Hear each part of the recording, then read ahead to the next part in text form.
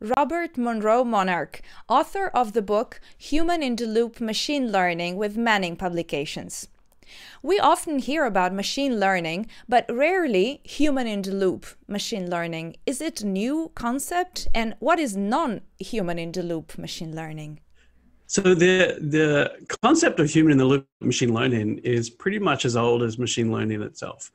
So it recognizes that behind almost any machine learning algorithm that you're using, there are humans helping guide that algorithm. So in the early days of machine learning, that was humans writing rules for rule-based machine learning. Today, it's humans annotating data, labeling data. So one of the reasons a self-driving car can navigate down the road by itself is because humans have spent thousands of hours labeling videos saying this is a pedestrian, this is a street sign, this is the edge of the road.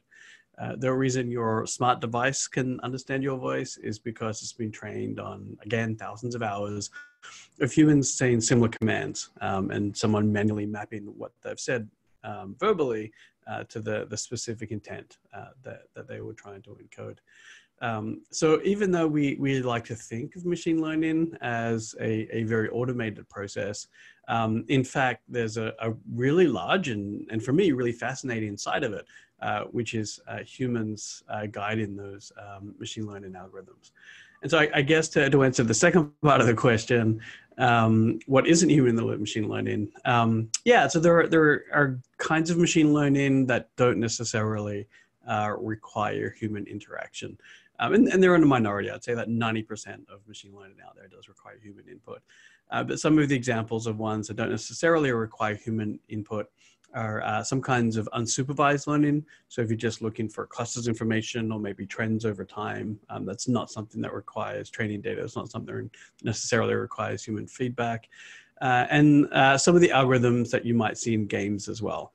So some of the more recent advances in games like chess and Go are on the back of reinforcement learning, where the algorithm's not learning from human feedback, it's learning from interacting with the rules of the game, with the environment itself. But certainly, yeah, they're in the minority. Most machine learning does have a very strong and important human component to it.